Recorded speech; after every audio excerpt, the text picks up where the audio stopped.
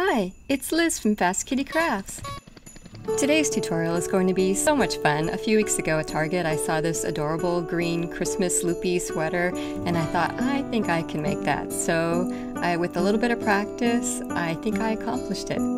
I used a little less than 3 balls of this Red Heart Super Saver yarn in Hunter Green. It's a size 4 weight. And I used a size L or 8mm crochet hook. We are going to begin by making the right front, well, the right as you're looking at it when it's laying down flat. So we will just start with a slip knot and we'll chain 19.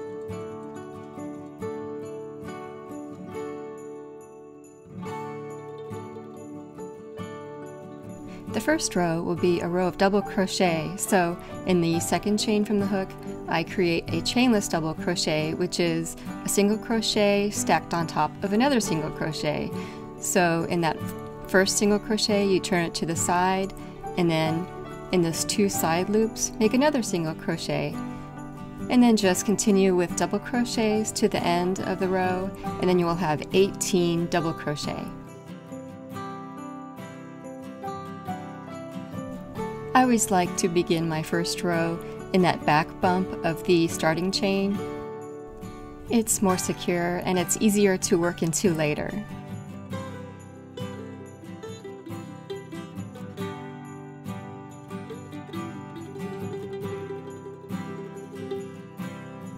So now we've reached the end of our double crochet row, so the next row will be our first row of the loop stitch.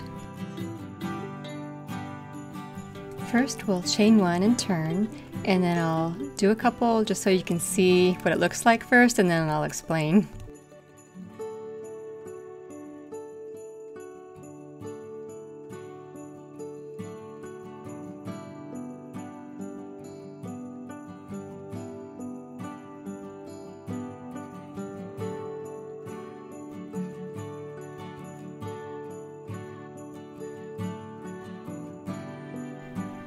So it starts off like a single crochet. You insert your hook into the next stitch. You drop a really long piece of yarn in the other hand.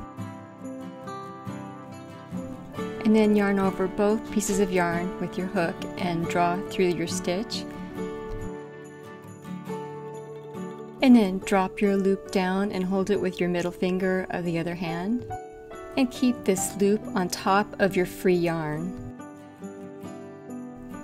And then yarn over and draw through all 3 loops on your hook.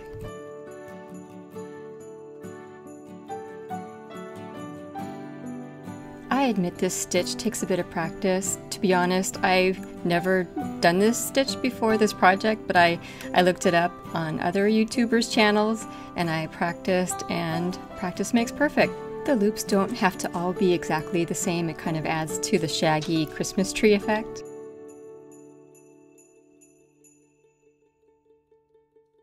And sorry, the yarn got a little curly right there. I was struggling with it a little bit.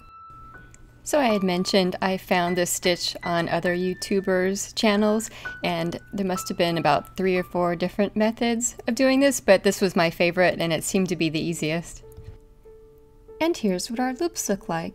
It helps to tug on them a little bit. It makes them a little more secure, and they sort of point downward, which is the correct way. And keep that in mind when we sew up the garment later. You want all the loops pointing in the same direction.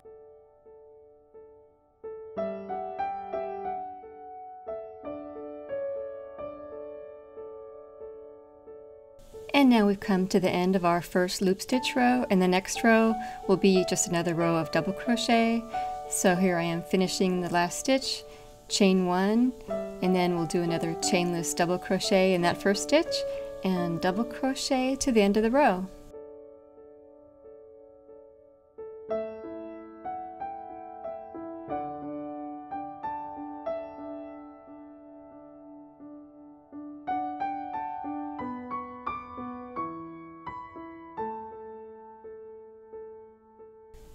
So to continue on with this first piece, we're just alternating the double crochet rows and the loop stitch rows for 20 rows total. So that's 10 double crochet rows and then 10 loop stitch rows. And now here we are at the 21st row, which is a double crochet row, and I'll show you how to do a decrease. We're going to start shaping the front V neckline. So now we are going to work our double crochet decrease on those last 2 stitches of the row. So just yarn over like usual and insert your hook into the next stitch, yarn over and pull through 2 loops, but don't finish your stitch. Yarn over, insert your hook into the next stitch, yarn over, pull through 2 loops, and then yarn over and pull through all 3 loops on the hook. And then your next loop stitch row will just proceed as normal. There's no decreases or anything on the loop stitch rows.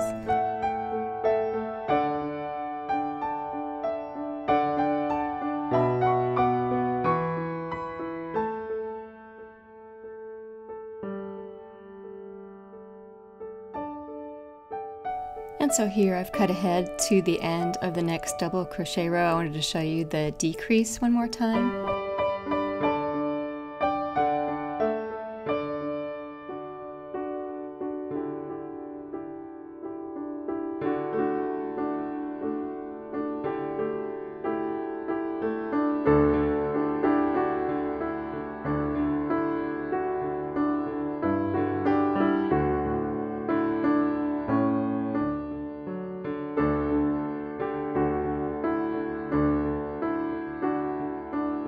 So we'll just be proceeding with these decreases at the end of each double crochet row until you get to the 31st row. That'll be your last decrease row.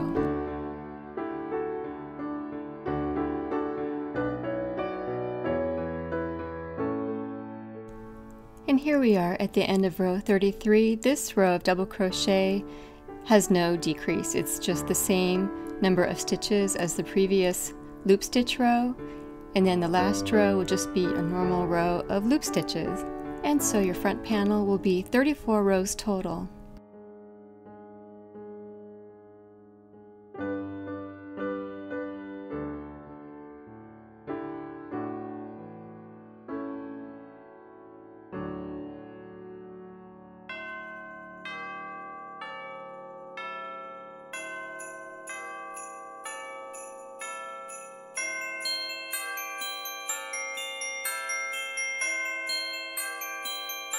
And so the right panel is all done, and now I'll show you how to do the decreases for the left panel.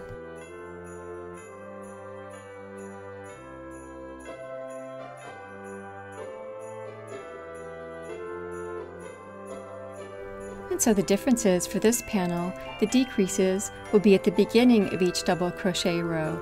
So at the end of row 20, which is a loop stitch row, you just chain 2, turn, and then place a double crochet in the second stitch.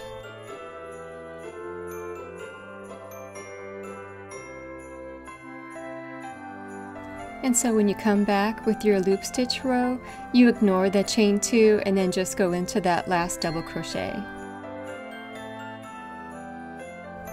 And so to finish this piece, you just perform your decreases at the beginning of each double crochet row until you get to row 33, and there's no decrease in that row, and then your last row 34 is a regular loop stitch row.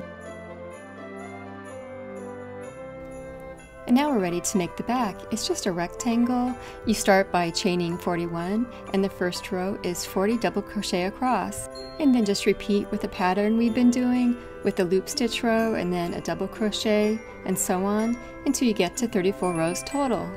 And my cardigan is a size small, and it measures 19 inches across.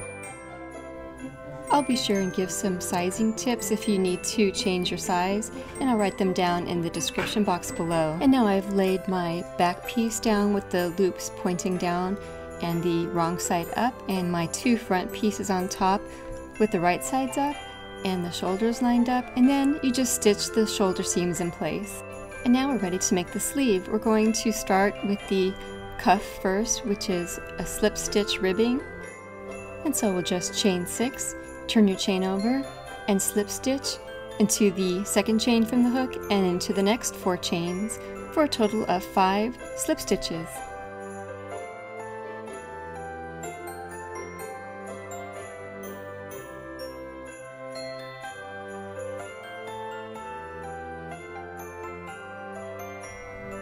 And for the next row, just chain 1, turn, and then slip stitch into the back loops of these slip stitches.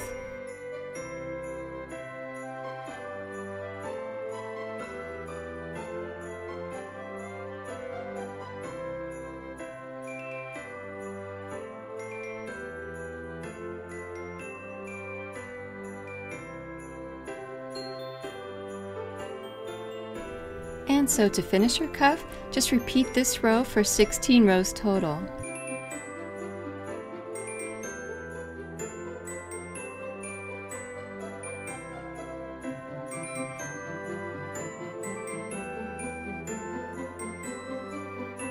Here is what the 16 rows look like. Sometimes they're hard to count because the stitches are so small, but maybe this will help. And so the first row will be a row of double crochets, and we'll start with another chainless double crochet, and then you just find spots along the edge of your cuff at about each row. And we'll need to have 16 double crochet.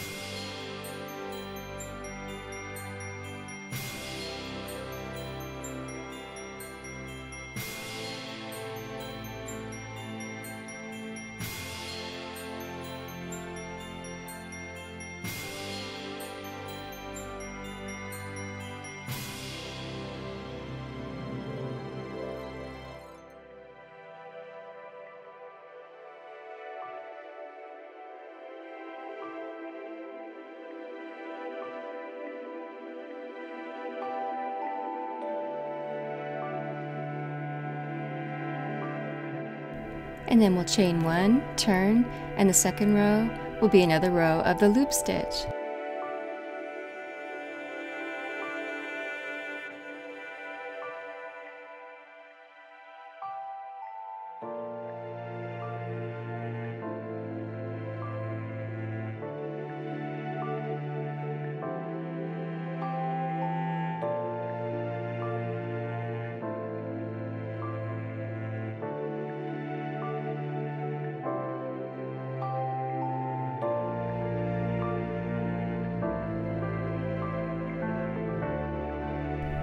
The next row will be our first increased double crochet row, and we're going to increase on both sides.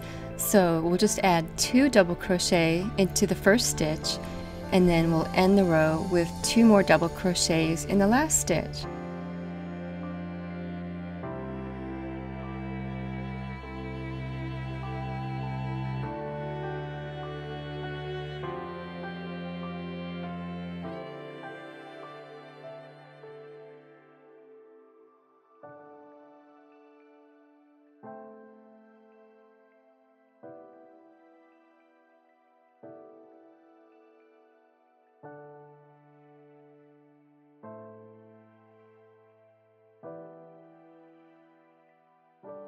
And then the third row will just be another regular row of the loop stitch.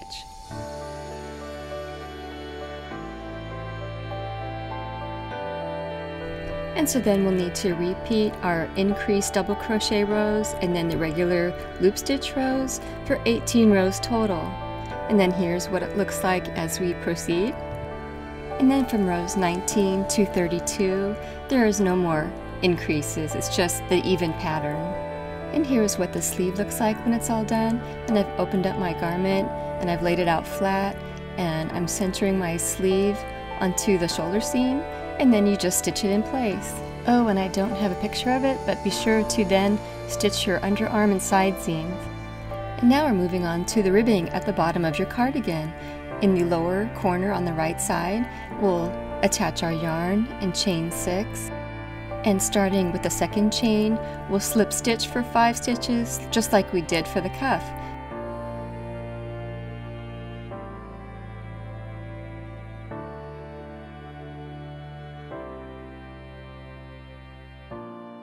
And when you've completed your 5 slip stitches, you will slip stitch into the first 2 unworked stitches on the bottom edge of your cardigan.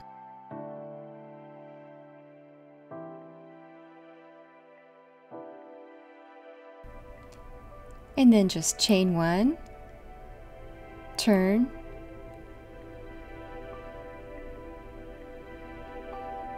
skip your first chain, and then those 2 slip stitches, and slip stitch into the last 5 slip stitches of the ribbing.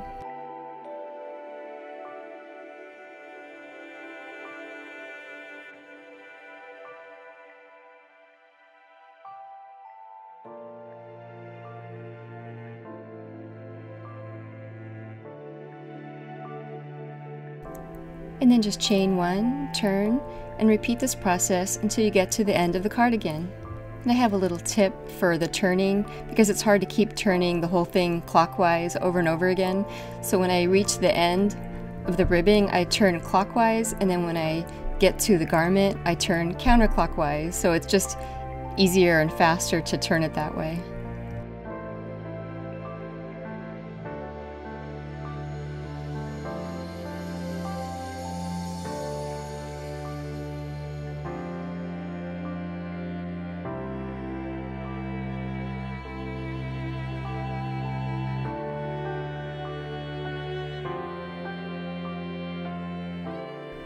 And when you've come to the end of your ribbing, don't finish off because then we'll be working on the front edges. And now I'll meet you at the other end. And now I switched to my size K or 6.5mm crochet hook. So now we'll chain 1, turn, and begin by placing a half double crochet in that first stitch of the cuff, and then along the edge of the cuff. And then we'll be placing half double crochets evenly along the front edge of the garment, around the neck edge, and then down the other front edge.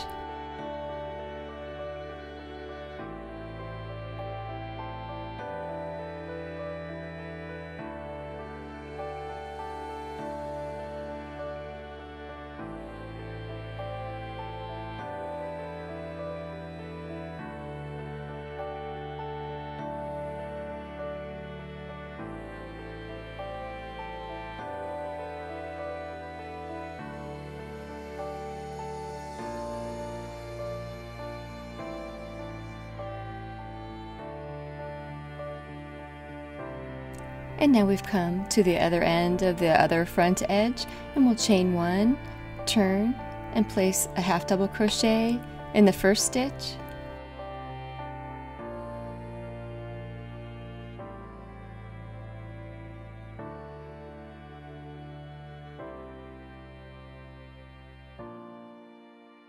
And the next stitch will be a front post half double crochet.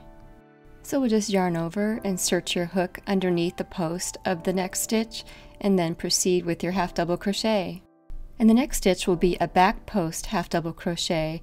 So we enter from the back and then go around the front and then proceed with your half double crochet. And then just repeat doing your front post and back post half double crochets until you get to the end of this row.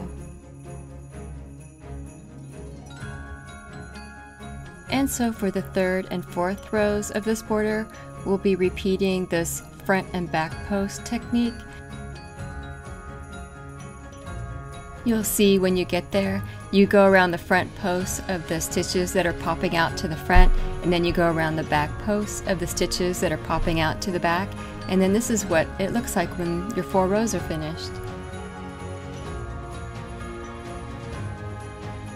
And now, oh my gosh, we're almost done. Now we get to sew on the pearls. I bought my pearls from Dollar Tree in 2 sizes.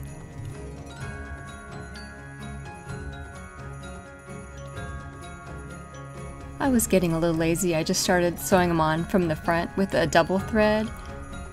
And then you just sew them on randomly on the top half of the front and the back, and then the top half of the sleeves.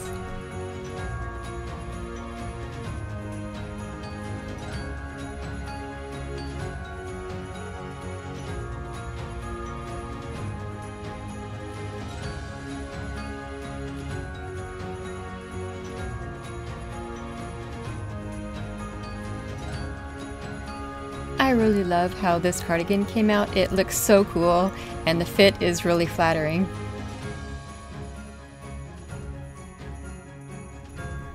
I hope you enjoyed crocheting with me today, and if you do make this cardigan, be sure to tag me on Instagram. Happy holidays!